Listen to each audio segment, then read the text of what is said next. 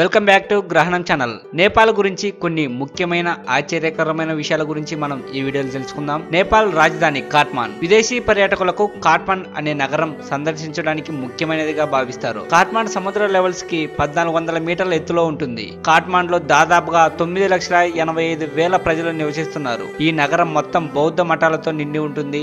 ఇక్కడ బౌద్ధులు మరియు హిందువులు అధికంగా ఉంటారు. అక్కడి దేవాలయాలు ప్రాచీన కాలంలో కట్టబడినవి. ప్రాచీన కాలంలో కాఠ్మండ్ ని కాంతపూర్ గా పిలిచేవారు. కాఠ్మండ్ ఎత్తైన ప్రదేశంలో ఉండడం వలన ఎయిర్పోర్ట్ నిర్మించడం కూడా చాలా కష్టమైంది. అక్కడ ఇది ప్రపంచంలోనే అత్యంత ప్రమాదకరమైనటువంటి ఎయిర్పోర్ట్ గా పేరు పొందింది. కొన్ని దేశాల లాగానే ఈ దేశంలో కూడా ఇంటర్నెట్ స్పీడ్ కేవలం 256 KB మాత్రమే ఉంటుంది. కాఠ్మండ్ నగరం నలువైపులా శివపూర్, పుల్చోకి, నాగార్జున, చంద్రగిరి అనే 4 పర్వతాలు ఉంటాయి. మొన్నటి దాకా రాజుల పరిపాలనలో ఉన్న నేపాల్ దేశం ప్రపంచంలో ఉన్న ఏకైక హిందూ రాజ్యంగా మారింది. భారతదేశానికి ఉత్తరాన ఆనుకొని ఉన్న ఈ దేశంలోకి అడుగు పెట్టాలంటే భారతీయులకు ఎటువంటి పాస్పోర్ట్, వీసా, ఎలాంటి అనుమతి పత్రాలు అవసరం లేదు.